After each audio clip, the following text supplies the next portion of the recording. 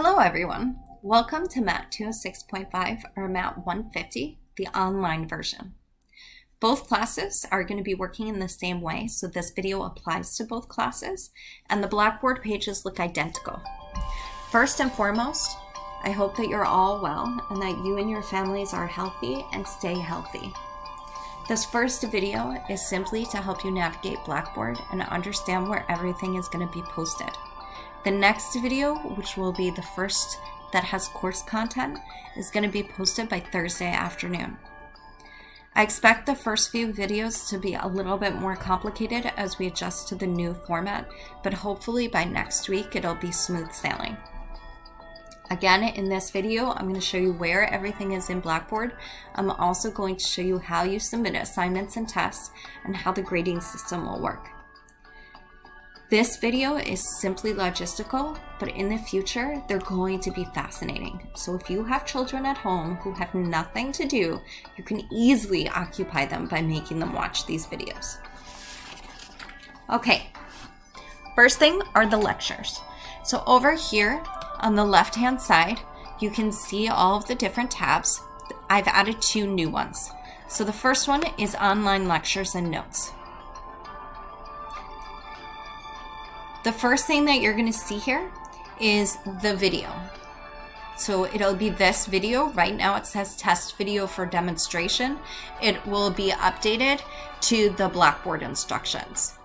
If you click on this, it'll open up a new tab and you'll see the video and you can just play it. The videos are going to be posted in order so that the most recent is on top. They're also going to be divided into folders based upon the topic that we're covering. So for example, in 206.5, we're going to pick up where we left off with polynomials, and you'll see the first video posted there by Thursday. What you're going to notice is that under each video are going to be lecture notes. So for example, for this video, I wrote up all of the instructions that you're hearing about here so that you don't always have to re-watch the video if you just want to look something up. In future videos, it's going to be what you would see on the board if we were meeting face to face. So it's simply the board work. I do strongly encourage you to find a way to listen to the lectures. The only reason I'm posting the lecture notes is because I know that some of you have difficulty with your internet or you're having issues with time, and I want you to at least have access to something. But I want to emphasize there is no way to master the material without listening to me teach it. Okay, I'm not doing the lectures live. So the reason for this decision is primarily because of spotty internet connections at my home. And I'm sure some of you have very spotty internet connections as well. Also, I have multiple people in my apartment working from home, so trying to tape an online lecture can be extremely disruptive to them, and we have to work around each other's schedules. So the advantage to this format is that once you have the video, you don't have to worry that you're not going to be able to hear me or that there's a lot of background noise. I'm going to be taping in a nice and quiet room. The big disadvantage to this format is the lack of ability to ask questions during the lecture. So one of the ways I'm hoping to rectify this problem is to use the discussion board. So again, on the left, you'll see discussion board. You simply click on that and you'll see we already have the 2 discussions up there from earlier in this semester. Every time I post a new lecture, I will post a new discussion with the same title as the lecture. If we click on this discussion, this will help remind you how to use the discussion board. So if you have a new question about the lecture, you can click on Create Thread and you'll see something new come up.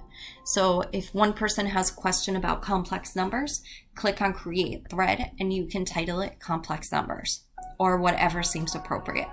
If you have a question about long division of polynomials and you don't see it already posted, then you can click on Create Thread as well.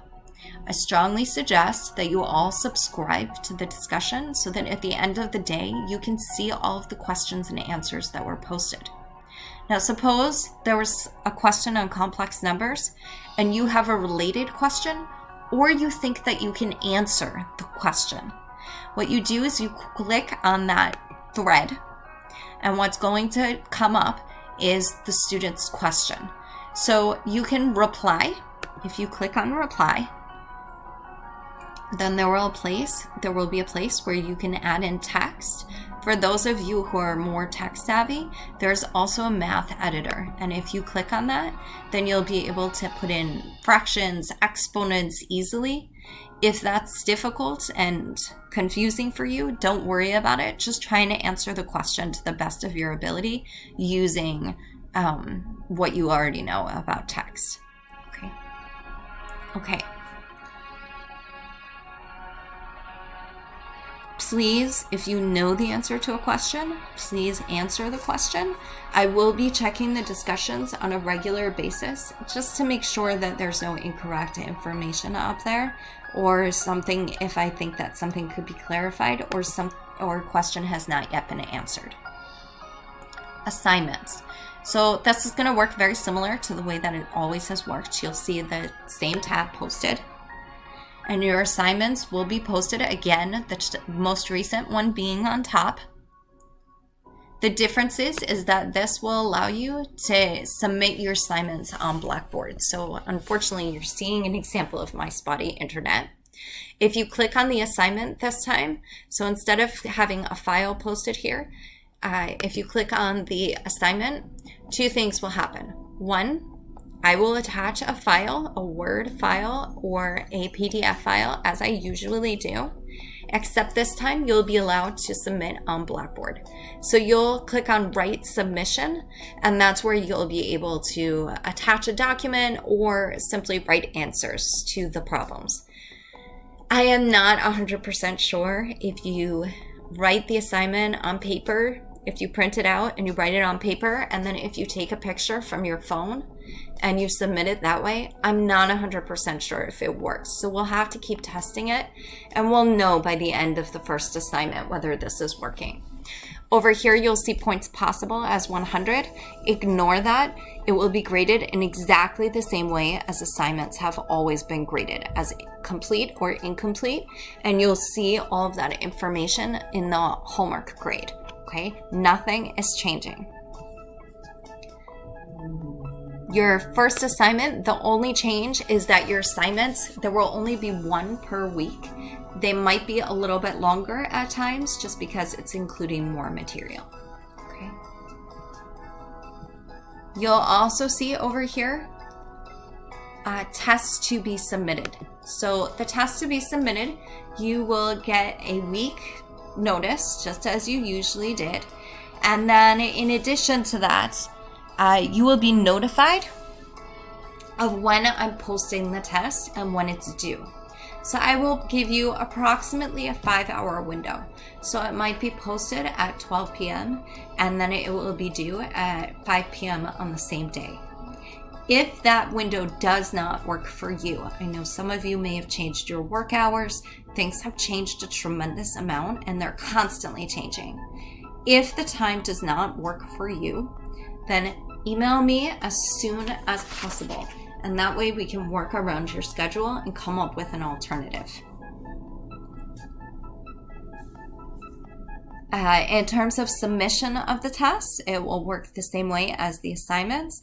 And by the time that we get to the first test, hopefully we will have it figured out whether you can take a picture and do it that way. If you're having trouble submitting any of your assignments or your tests, you can always take a picture and email it to me. I prefer that you not doing that if at all possible, so that I'm not getting 60 emails. I don't want anything to just get lost in my email. I will let you know if I have a lot of missing homeworks, and we'll do the best that we can to give you a chance to submit all of that. In terms of tests, I do expect that you'll use course materials to help you. However, the rest of it will be on an honor system. I know that you care about your learning, and I want you to do well, and I expect that you show me the respect of not collaborating with other people in the class and not using any apps that help you cheat or complete the problem for you. These tests are simply open book, and the same thing applies to the midterm and the final. In terms of participation, on Blackboard, I can see when each student logs in and what things they are viewing. So I'm gonna know if you haven't watched any lectures or looked at any notes, and in those cases, it will hurt your participation grade. You can add points to your participation if you post questions or answer questions on the discussion board. During office hours, I will be available to answer your questions immediately. So I'll always be available to answer your questions through email, but during my office hours, my computer is open in front of me and you will get an immediate answer as the question comes in.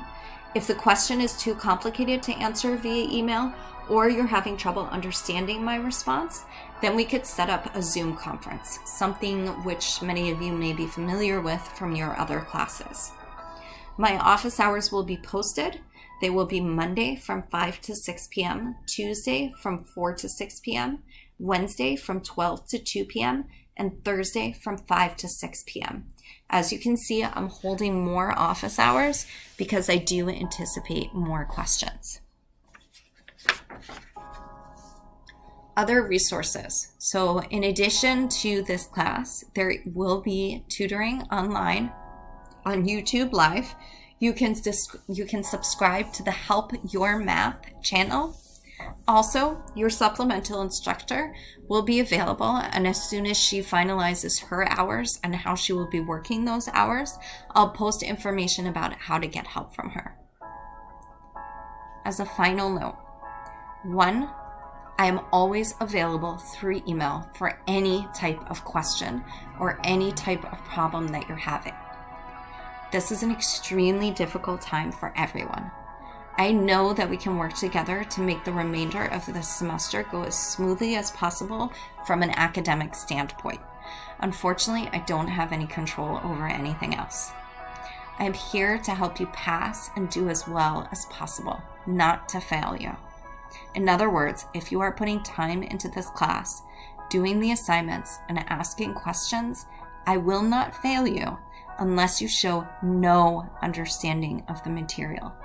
I will not penalize you for things that are completely out of your control. Students who fail are students who do not communicate with me when they're struggling. We may not be seeing each other face to face, but I'm here to help you, and I will do my best to help you work around any obstacles that come up in the next few months, and I know there will be many. I only ask that you do not suffer in silence. Finally, please stay healthy and take care of your families.